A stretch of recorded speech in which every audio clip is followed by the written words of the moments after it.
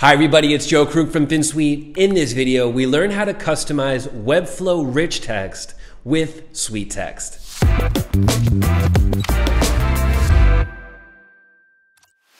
In this example, we learn how to trigger Webflow Interactions inside Webflow CMS. This is super powerful, and this demo is going to show a real use case of what a client may want the ability to do. In this example, we'll go over how to set up 3 different Webflow interactions and then allow your client to choose which interaction runs on the template page. I'm going to go and test our 10-second. I just clicked this test 10-second, and after 10 seconds, a pop-up will show on the bottom right here. And this is our add pop-up. Same thing with newsletter. If I go and click newsletter, in 10 seconds, we're going to have our newsletter bar show up. These are set up with Webflow interactions. They are straightforward, and you should be able to set these up no problem. Now, let's go into this CMS example and see how placing this class on the page is going to make that pop-up show automatically without clicking on it. I'm on the template page. I will go and load the template page. And after 10 seconds, we're going to see our pop-up here on the bottom right. It's going to have CMS content, and we have controlled this inside the CMS. This is popping up because of the content we added to the CMS. This is a real use case. Maybe a client wants to show an ad, not show an ad, show it immediately, show it after 5 minutes. You can set up any amount of interactions and optionally click them or not click them based on what sweet text is in that rich text. Let's go into the CMS and make this more clear. We have 4 examples in the CMS collection. These top 3 are specific to this walkthrough.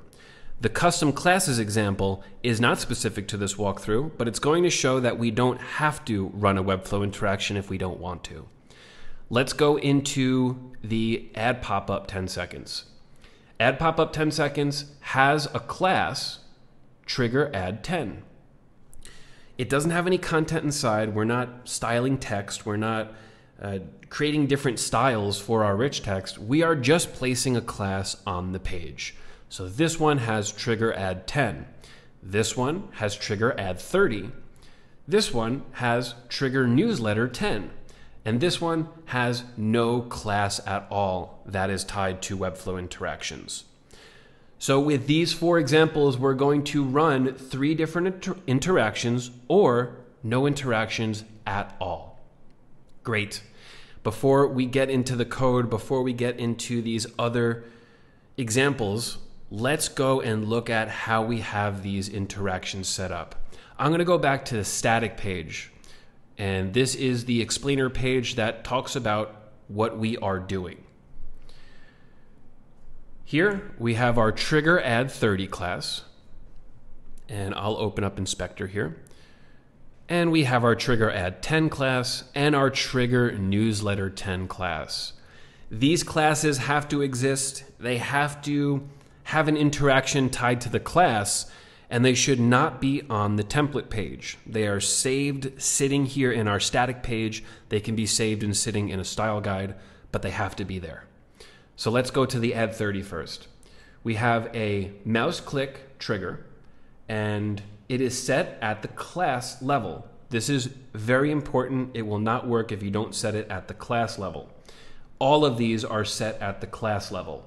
Class, class, and class. Awesome. Back to 30. We have interactions, add box 30. And here we're waiting 30 seconds, and then we will show that add box.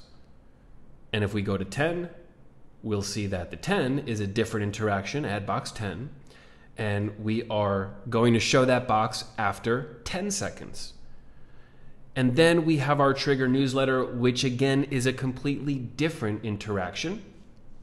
And that's going to wait 10 seconds and then show our newsletter bar. And then we have one interaction that closes all of them. So they all have the same X. They all have the same close, and we will close every single one of them with the same interaction. Awesome. Okay, so we have our interactions set up. They are applied at the class level.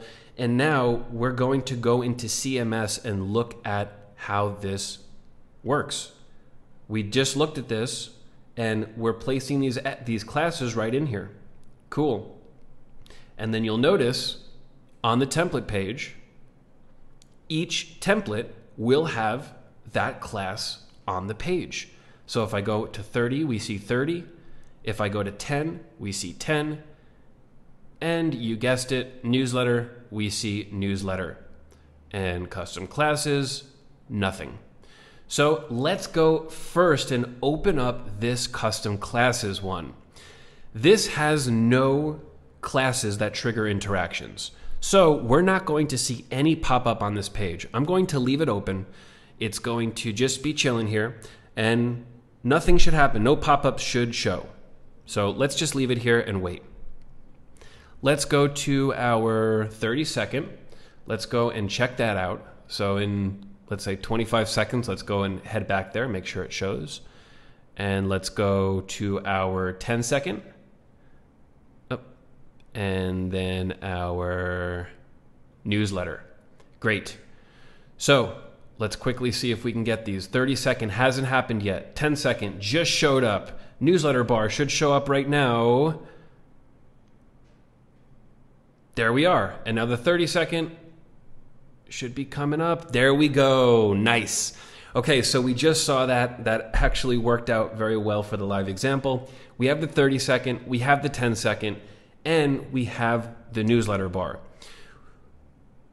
You are now going to let your clients set these or not set these. That's awesome.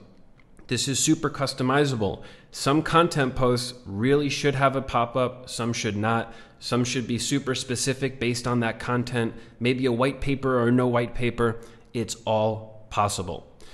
Now let's go into this and see what's actually happening. I want to show Inside Inspector to show you that this is actually adding this class to the page. If I go in here, we'll see Trigger Newsletter 10.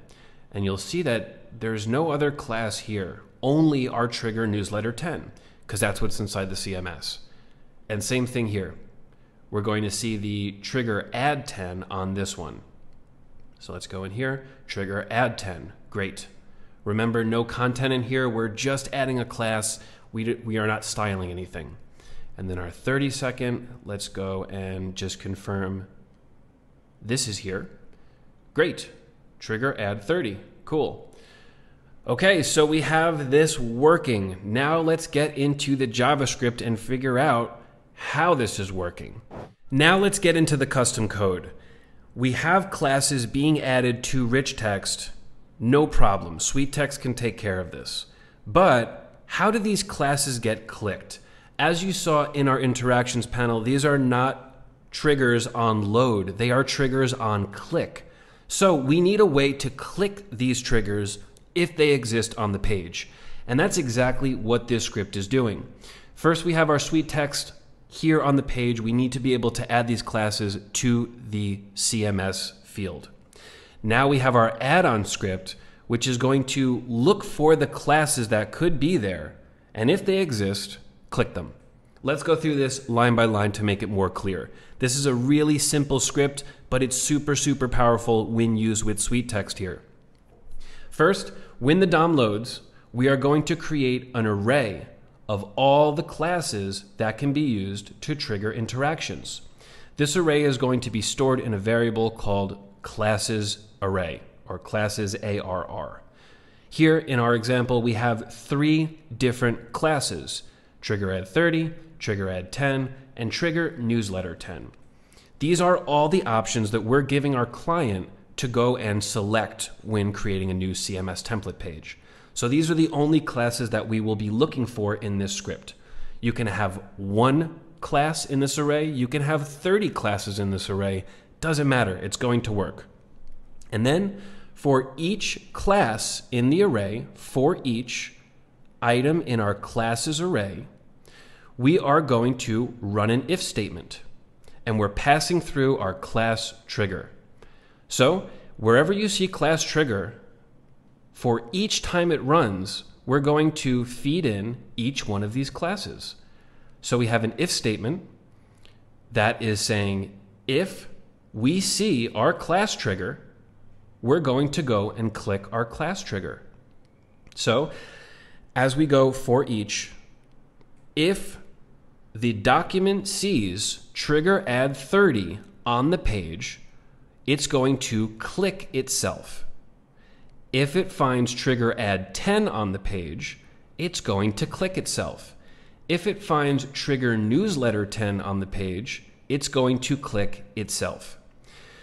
You can see there being a problem if you add too many of these classes on the page. If you add all 3 of these, it's going to be a mess, things popping up all over. So be careful with this. I would only recommend having 1 or 2 interactions playing when doing this. If you put all these on the page, they're all going to run. It goes through every single item in this list. So for each of our examples, we have our 10-second.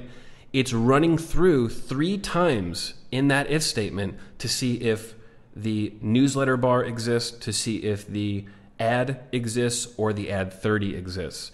We see the newsletter bar hidden here on the page, so we are going to click that.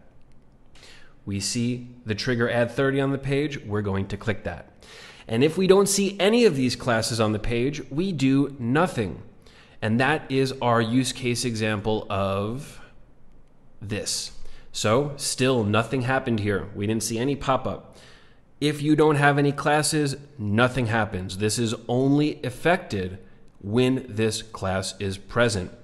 Hopefully you learned something valuable here. Hopefully you can use this exactly or customize it for your own experience or your client's experience. This is powerful. It is a cool and interesting way to think about Webflow and classes and sweet text.